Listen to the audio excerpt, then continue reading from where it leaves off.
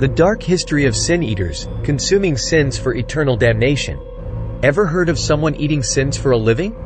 Welcome to the world of sin-eaters, a dark and eerie tradition from history. Stay tuned as we delve into the macabre practice of consuming sins for eternal damnation. Welcome to Sciencetelly, where we uncover the strangest and most fascinating aspects of history and science. If you're new here, hit that subscribe button and ring the bell for more intriguing stories. If you find this video fascinating, give it a thumbs up and let us know your thoughts in the comments below. 1. The concept of sin eating. Imagine a ritual where someone would eat bread off a corpse to absolve the deceased of their sins. This bizarre practice was the role of the sin eater. Their job was to ensure that the departed would go straight to heaven, leaving them to bear the weight of those sins. 2. Origins of sin. The concept of sin has ancient roots, possibly starting with stories like Cain and Abel or Lucifer's rebellion. Sinning has always been considered detrimental, leading to various ways to seek forgiveness. 3. The role of Jesus. Jesus Christ is often seen as the ultimate figure who took on humanity's sins, dying on the cross for their redemption. Could he be considered the original sin-eater? This intriguing comparison sets the stage for understanding the sin-eater's role. 4. The importance of confession. Confession plays a crucial role in Christian practices, as it's seen as the path to forgiveness. Jesus emphasized this in Luke chapter 11 verse 4. Forgive us our sins, for we also forgive everyone who sins against us. But what happens if someone dies before confessing their sins? 5. The role of sin-eaters. Sin-eaters were the last resort for those who died with unconfessed sins. Called upon by families, sin-eaters would place bread on the chest of the deceased, eat it, and thereby consume their sins, ensuring the departed's soul could rest in peace. 6. The ritual process. The process involved placing bread on the corpse to absorb the sins, which the sin-eater would then eat.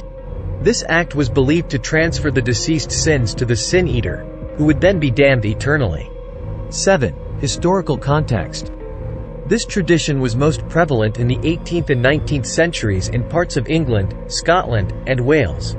Sin-eaters were paid very little for their damning service, making it a grim and thankless job. 8.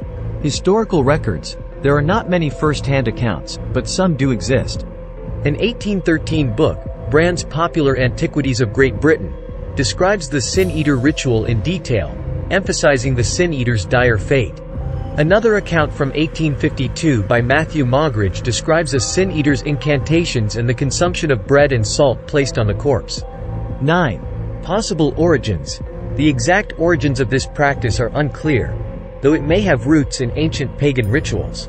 Another theory suggests that Middle Ages noble families handed out food to the poor to pray for the deceased soul, possibly evolving into sin-eating. 10. Similar practices. In medieval Germany, the corpse cake tradition involved eating a cake placed on the chest of the dead to absorb their virtues. This was quite the opposite of sin-eating.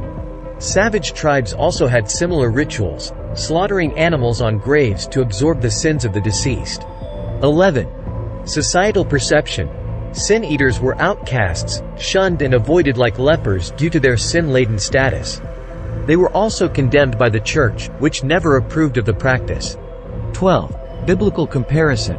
The Irish Times once compared sin-eating to the biblical scapegoat, where a goat was cast into the desert carrying the sins of the community. Leviticus chapter 16 verse 134. 13. The last sin-eater. Richard Munslow, believed to be the last sin-eater, died in 1906. A successful farmer who became a sin-eater after losing his children.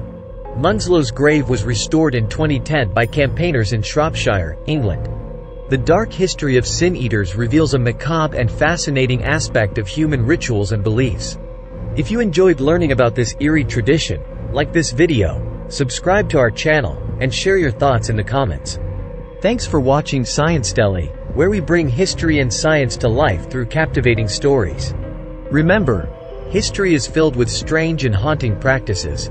Stay curious, and keep exploring.